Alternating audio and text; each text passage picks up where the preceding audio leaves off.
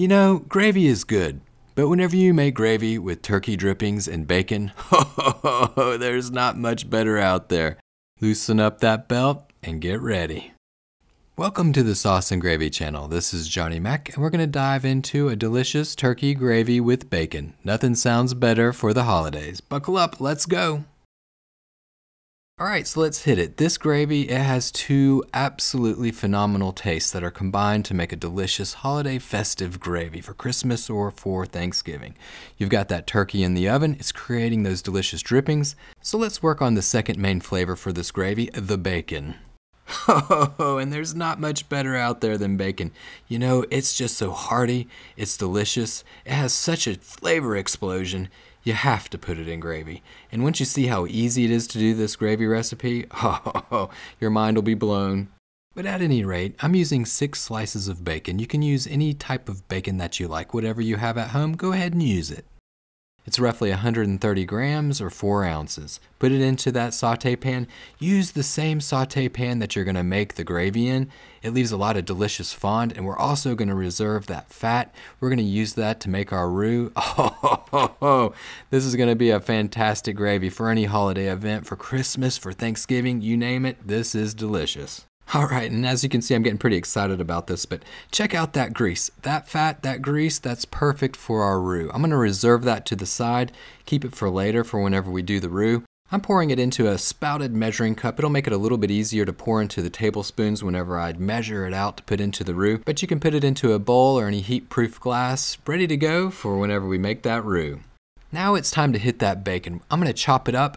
You can chop it up to the desired size that you like. You can make it nice and fine, teeny tiny pieces, or you can make it chunky, just taster's choice. But go ahead and give it a bit of a chop. We're going to put this to the side for later. We're going to put it into the gravy at the end of the gravy making process. Alright, so the painstaking few hours of having to wait and smell those delicious smells in the air are over. That bad boy bird is done, and it did what it needed to do. It made those drippings. Check out that goodness in that pan. That brown, that's fond. That's flavor, that's deliciousness, and that is going to be crucial for our turkey bacon gravy. Keep everything in the baking tray. We're going to use everything, including the fat. We'll separate that a little bit later, and you'll see what I'm going to do with it. But we're adding 3 cups or 750 milliliters of turkey stock to the baking tray. It's on a burner over medium to medium-low heat. You don't have to boil this. You just want to keep it hot. Obviously, the pan's hot already because it's been in the oven, so make sure you're careful and don't get burned. Grab a flat-bottom wooden spatula and scrape the bottom and the sides of the pan. Make sure that you get all of that fond into the cooking liquid. That's flavor, and you want that flavor to be in that liquid. And you don't need to simmer or boil this. You're really just incorporating that fond into the cooking liquid. Once it's incorporated, then you're ready to go. Grab a fine sieve or something to strain the cooking liquid in. You're going to get out all those big chunks. I'm straining it into a fat separator, and you'll see why I'm doing that in just a moment. Give the fine sieve a little bit of a tap to get all of that liquid out. You definitely don't want to smash that through. It'll just smash all of those big chunks into your gravy, and you don't want that. But check out that rich, delicious, dripping stock. It's purely packed with flavor. So now I'm going to separate that cooking liquid that was made with the drippings from the fat or the grease. That's why it's really important to have a fat separator. The reason why I want to do that, I'm just not being anal here. I'm just separating it because I want to use that grease.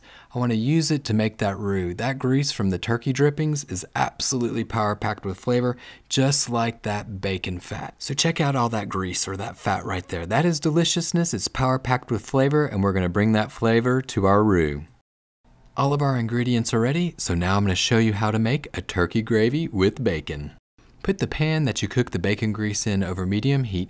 Add 2 tablespoons of that bacon grease to the pan. Grab that fat separator that has the grease or the fat from the turkey drippings. Put 2 tablespoons. Look, it's just enough. We just had barely enough there. It's perfect amount. All of this is going to add tons of flavor. Now take a flat bottom spatula, scrape the bottom of that saute pan, incorporate all of those bits and pieces of fond from the bacon into the liquid. If you don't have enough grease from that bacon or the turkey, you can always substitute with a little bit of butter. After all of the little bacon bits on the saute pan have been incorporated into the fat, grab some flour, 4 tablespoons, 32 grams, throw it on in, give it a little bit of a whisk. So check out this roux. It's deep, it's dark, it's brown, it has all of the flavors from the bacon, has wonderful flavors from the turkey fat. Whenever you cook this, you can just smell the deliciousness coming into the air. And because the roux is rich and it's dark, it's a little bit harder to tell whenever it's done cooking. But after approximately 2 to 3 minutes, you'll start to smell a nutty type smell. Once you smell that nutty smell, then you're ready to go. Now it's time to add the 3 cups or 750 milliliters of cooking stock with the drippings to the saute pan. Grab a whisk, give it a little bit of a mix, make sure that you scrape the bottom, the sides of the pan. You want to incorporate that roux into that cooking liquid. You want this turkey gravy to be absolutely delicious and thick. We've got that burner over medium heat. We're bringing it to a simmer. If there's any impurities, you might want to skim the top with a spoon or a ladle. You can simmer the gravy roughly 2 to 5 minutes or longer if you like it a little bit thicker, but once it coats the back of the spoon, you can run your finger across the spoon and it leaves a nice line. You're almost done. It's time to add a few final touches to this turkey bacon gravy. Now it's really important to taste the gravy before you start adjusting the seasoning. You're going to add bacon in a little bit later. There's a lot of sodium in that bacon, the bacon grease. There's a lot of sodium or salt in that, the turkey drippings.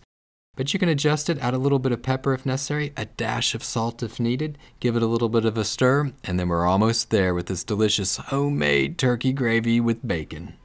So check it out. This really looks rich and delicious. It looks great just as is, but ho ho ho, here we go, my friends, the bacon. Throw on in that chopped bacon that you chopped up at the very beginning. Throw it on in and check this out. Give it a little bit of a mix. Look at those little chunks of goodness, those little bacon bits, fantastic. Drizzle this on your mashed potatoes, put it on that stuffing, drench the turkey in it. Oh, ho, ho, ho. Check it out. A delicious holiday gravy for Thanksgiving or Christmas. A delicious turkey gravy with bacon. Well, thanks for watching the Sauce and Gravy channel. I hope that you enjoyed this turkey gravy recipe. If you have any questions, leave them in the comments section below. Don't forget to hit that like button, and for more Sauce and Gravy videos, smash that subscribe button, and to remember, as always, to live, love, and make gravy.